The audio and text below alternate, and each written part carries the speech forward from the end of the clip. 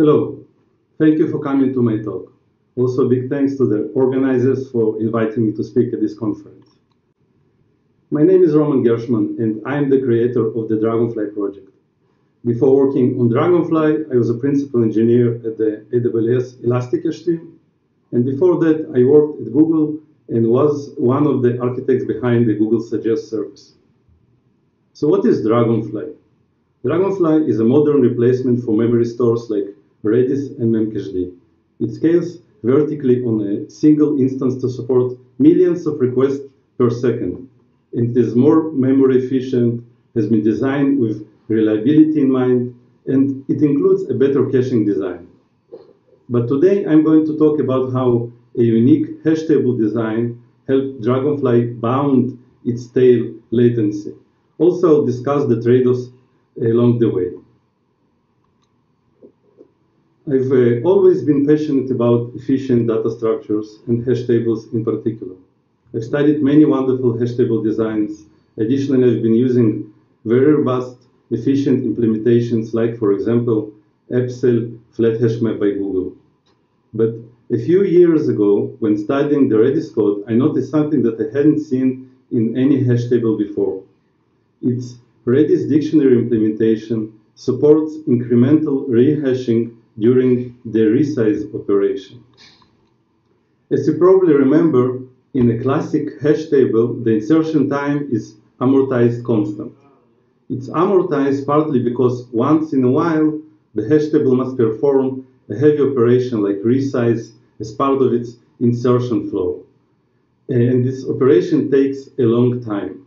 Now, if you look at the typical resize operation on the slide, it has two parts. The allocation part and the rehash part that moves all the existing items to their new positions. Redis Dictionary, however, only performs the allocation part when doing resize, and it doesn't perform rehashing immediately. Instead, it switches to the incremental rehashing state. Then, it rehashes items gradually with each subsequent API call. Here on the slide, you can see how dict rehash step is triggered during the get operation, but it's the same for any other API call. By removing the rehash part, Redis Dictionary speeds up its resize operation for large tables and reduces the tail latency of its inserts. I was very intrigued with this unusual modification, so I measured the insert latency on one of the fastest hash tables I knew, Epsel Flat Hash Map. Of course, this flat hash map doesn't use any incremental rehashing, therefore I could learn how latency looks like before any fixes. So I inserted 100 million integers into the flat hash map and I measured the time that each insertion took. And you can see that this flat hash map is really fast. It takes only 150 nanoseconds on the average to do an insert, almost as fast as writing into RAM. Again, I will read. Of course, this flat hash map doesn't use any incremental rehashing. Therefore, I could learn how latency looks like before any fixes. So I inserted 100 billion integers into the flat hash map, and I measured the time that each insertion took. And you can see that this flat hash map is really fast. It takes only 150 nanoseconds on average to do an insert, almost as fast as writing into RAM. But the maximum latency of a single insert is staggering. It's almost 2 seconds. You can see it on the right, and by the way, all graphs in this talk use a logarithmic scale. Now, for in-memory stores, 1 second is almost an eternity. Redis, for example, can perform hundreds of thousands of operations in 1 second, and Dragonfly can do millions. I also measured latency of the Redis Dictionary, and if you look at how it compares to flat hash map, you can see that Redis Dictionary is 3 times slower on average, but its slowest operation is actually 3 times faster because of the incremental rehashing. 3 times less is an improvement in the right direction, of course, but we still experience 6 orders of magnitude difference in maximum latency versus average. Still, the attention to detail in Redis Dictionary really struck me, and I was curious whether there are other approaches on how to reduce maximum latency for large hash tables. And this brings us to a data structure called Extendable Hashing from 1979, and its modern improvement called Dashtable from 2020. In the next slides, I'm going to explain the idea behind them. As you know, a classic chained hash table is just a dynamic array of linked lists. The linked lists are required for collision resolution. Hash tables keep the length of their bucket array at least as long as number of items in the table, so that their linked list will be short on average. So for example, with 100 million records, they would need to allocate a 100 million long bucket array.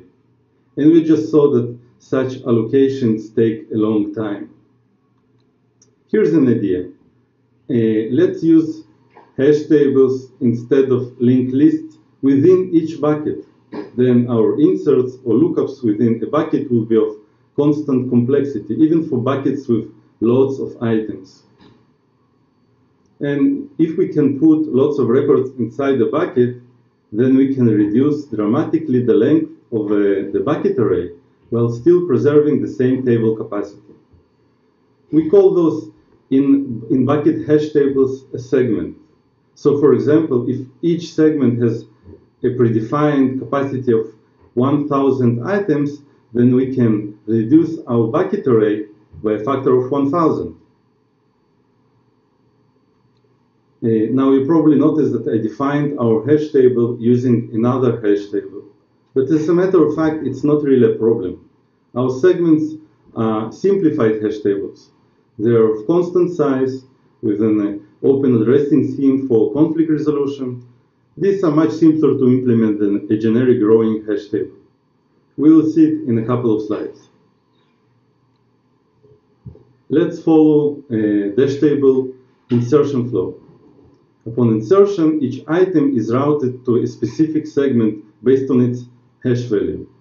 If that segment is full, then a new segment is added to the segment array, and the contents of that full segment are split with the new segment. It's important to know that we only move the records from the single segment rather than shuffling the whole table.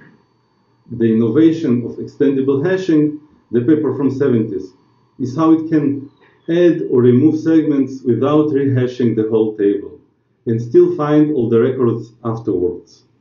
I want to stress this point. Usually when a hash table grows, most of its records need to move, but in this case, most of the records stay in the same place, even when we add a new segment.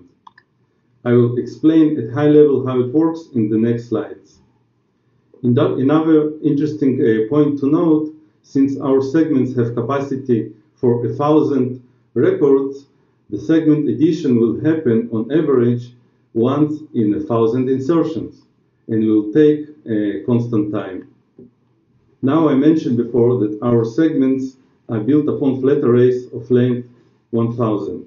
Let's see how we could implement the segment insert operation that corresponds to the function call at line 3 here. The most naive approach would be something like on the slide, to insert the item to a position induced by its hash value. Of course, due to the birthday paradox, this approach is not very efficient and will often return the full result when a segment is far from being full. Our table won't be utilized well in this case. Now, the contribution of the Dashtable paper mainly revolves around the segment design. Specifically, it implements a very fast and memory-efficient open addressing scheme that reaches 95% occupancy rates.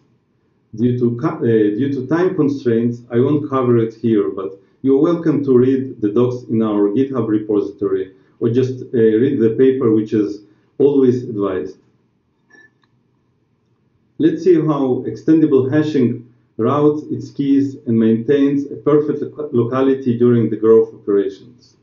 Let's see how extendable hashing routes its keys and maintains a perfect locality during the growth operations. Conceptually, the extendable hashing keeps its segments in a binary tree structure. Segments are represented by leaves in the tree. In order to route an item's hash value to a segment, we extract the most significant part of the hash value and use it as a guiding path towards the segment. You can see the example mapping on the left of the slide. So, for example, all items with most significant bits 0, 0, 1 in their hash value will be routed to segment number 2. Now let's see how the segment splitting works. Suppose segment 5 becomes full and needs splitting. The extendable hashing splits it into 2 segments and moves the items from the old leaf segment to the new ones according to the next significant bit of their hash values. This is how the table grows locally without reshuffling all its contents.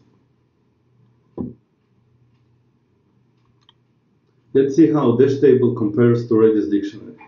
Again, I ran the benchmark that inserts 100 million integers into both tables. You can see that the Dashtable is pretty fast, twice as fast as Redis Dictionary on average. But the most dramatic improvement is in its maximum latency. We have a 415 times lower latency with Dashtable than with Redis Dictionary. These are really good results, but with only one outlier, which is the 99.9th percentile. To understand why the P99.9 of Dashtable is 7 times slower than in Redis Dictionary, we should look at the frequency distribution of insertion latencies for Dashtable. This graph shows frequency of latency percentiles when we inserted 100 million records. You can clearly see that its shape has 2 overlapping distributions. The first one centered somewhere below the 70th percentile, and most of insertions are grouped there. The second one is centered around the 99.9 percentile. Why? Now, if you remember, we showed how the Dashtable adds a new segment once in 1,000 insertions. Adding a new segment is much heavier operation than the usual fast insert. And once in 1,000 is exactly 1 minus P99.9. Therefore, a P99.9 reflects the impact of segment addition. So it being more slow is not a surprise. To summarize, even though P99.9 of Dashtable is 7 times higher than of Redis Dictionary, we consider it an acceptable trade-off because it's still under 1 millisecond and it's totally fine for an in-memory store. In return, we reduce the maximum latency by a factor of hundreds. Is it still possible to decrease the P99.9 latency when using Dashtable? I'll leave this question to you as an exercise. Dragonfly uses Dashtable, which is faster than a regular hash table. More importantly, it provides a bounded, predictable latency even for extremely large hash tables. Thank you for your time, and I hope you enjoyed my talk.